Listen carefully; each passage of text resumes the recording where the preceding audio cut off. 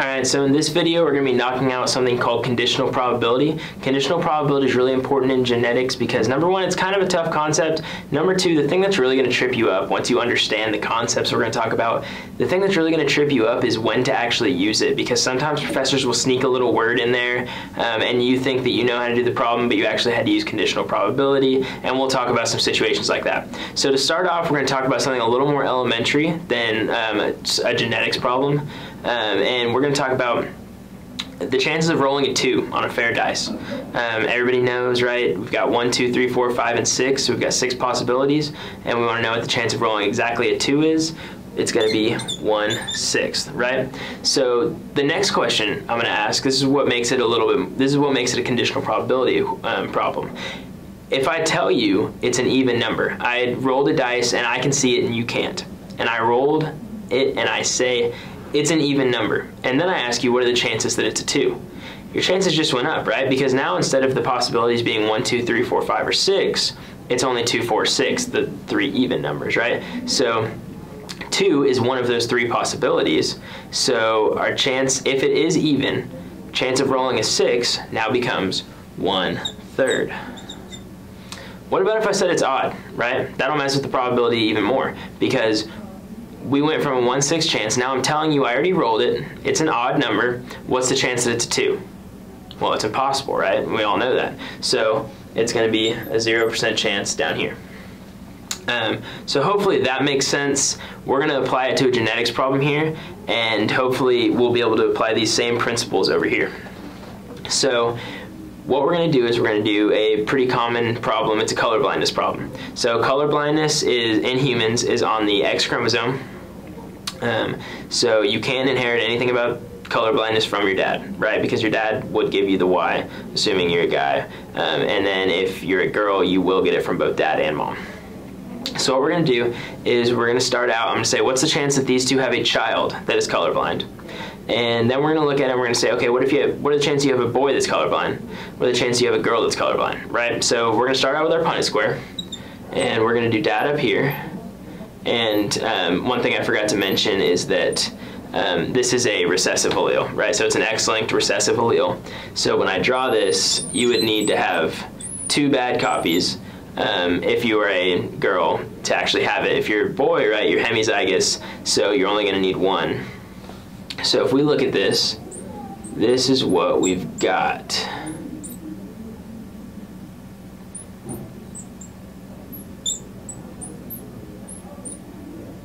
So hopefully you guys have already covered X-linked disorders. If not, this might be a little bit confusing to you, but like I said, it's recessive, so as long as you have a dominant allele to cover it up, you're fine, you're not colorblind. But in guys are what's called hemizygous, right? So we have the Y chromosome here counts as half of it, and so that's not going to count for anything, right? It's not dominant or recessive. So only 1 bad allele will give it to the guy. So like we said, we're going to ask if these two are crossed, they want to know what is the chance that we're going to have a child that's colorblind. So we're going to look at this and we're going to say, okay, this child, not colorblind, right? Because we have our plus right here. This child, this is a plus, sorry. This child, we have a plus, right? Not colorblind. This child, no plus, just an X minus and a Y, colorblind, X minus and Y, colorblind. So the chance that we are going to have a child that is colorblind is 2 out of 4, or 50%. Now, what if I told you that they had a girl, right? So we know it's a girl. So we have to actually cut out some of our possibilities. We know that none of these guys are possibilities anymore. We're only going to look over here. So what we're going to look at is we're going to say, okay, now that we're just looking at the girl section, we've got 2 possibilities, and we're going to look at each of them individually and see if they're colorblind. So X plus X minus, not colorblind because it's got that dominant allele. X plus X minus, not colorblind because it's got that dominant allele. So for a girl, we have a 0% chance of being colorblind, right? Kind of similar to we had the odd situation, right? So what about if it's a guy? If it's a guy, we're only going to look over here, and we're going to say, okay, X minus Y, colorblind, right? X minus Y, colorblind, because of the reasons we talked about earlier. So if it's a guy, a boy, then there's a 100% chance that he's going to be colorblind. So can you guys see how we went from this to this?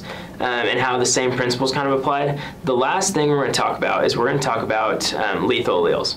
Lethal alleles are where a professor will trip you up on this stuff, and the reason being is because the professor will say, what's the chance that they have a child, blah, blah, blah. Well, if it's a lethal allele and you have the recessive trait for that, well, if you are homozygous recessive, then you aren't a child because you are dead, unfortunately. So we're going to look at two heterozygous parents, and there is a homozygous recessive child will die. It's a lethal allele. So if you have both of the tiny alleles, if you're homozygous recessive, then unfortunately it's not viable. So the parents want to know, hey, okay, what's the chance that we're going to have a baby that's going to have this, right? Or what's the chance that we're going to have a carrier is a good way to look at a question like this. So I'm going to look at this, I'm going to cross them. Two heterozygotes, and when I cross them like this, big A, big A, big A, little a, big A, little a, little a, little a. Right, so we've got 1/4 big A, big A. 1/2 big A, little a, and 1/4 little a, little a. I want to know, and pause the video, I want you guys to try and figure this one out on your own. I'm telling you, this is a conditional probability problem. Your professor won't be so nice. You have to actually figure this one out on your own on whether or not it's conditional probability. Like we said, this is a lethal allele. This couple here has a child, and they want to know what's the chance that child is a carrier. Alright, so pause the video, try and figure that out using our conditional probabilities, and I'm going to go ahead and give it a shot. So the key thing here, most of you guys are saying, oh, what are the chances it's a carrier? 1/2, bang, right? Especially if the professor isn't talking about conditional probability at the moment, because you see, we know carriers are big A, little a.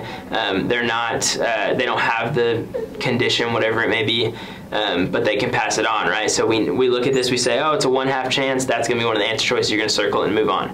Don't be that person, because what's going to happen is, if they tell you it's a lethal allele, anytime you have a lethal allele, conditional probability needs to pop into your head, because that means this child does not exist. This child was never born. So 1/4 of those children are never born because it's a lethal allele, right? So the chance that this guy goes away. So our number of possibilities is now down to 1, 2, 3. And of those 3, 2 of them are carriers. So in reality, 2/3 of their babies will be carriers, right? Does that make sense? Because 1/4 isn't a possibility because that child wasn't viable. So they say, once they tell you we had a child, we know this one can't exist. So then we go with our remaining possibilities and we look at 2/3. So these are the two real situations where you're going to see it. This one's pretty obvious because the chance for guys and the chance for girls is obviously going to be different because it is an X-linked trait. That's true for all X-linked traits. This one's the one that's going to be a little more tricky. Like I said, oftentimes professors ask this question and they're not going to be too specific about it. Anytime you see the word lethal allele, immediately be thinking conditional probability, because if it is a lethal allele, 1/4, if we're assuming a homozygous recessive is the lethal allele, then 1/4 of those babies aren't even going to be born. So then we change our number of possibilities and we use our conditional probability rules. I hope you found this video really helpful. The concepts and information presented in these videos will be true no matter what genetics class you are taking. However, the concepts in this video are referencing material from this specific textbook. Remember, if you are a currently enrolled Baylor student, we offer free tutoring on the first floor of Sid Rich. You may schedule a free 30-minute one-on-one tutoring session online or just drop in during normal business hours. For more information about our services, please visit our website, www.baylor.edu/tutoring. Thank you.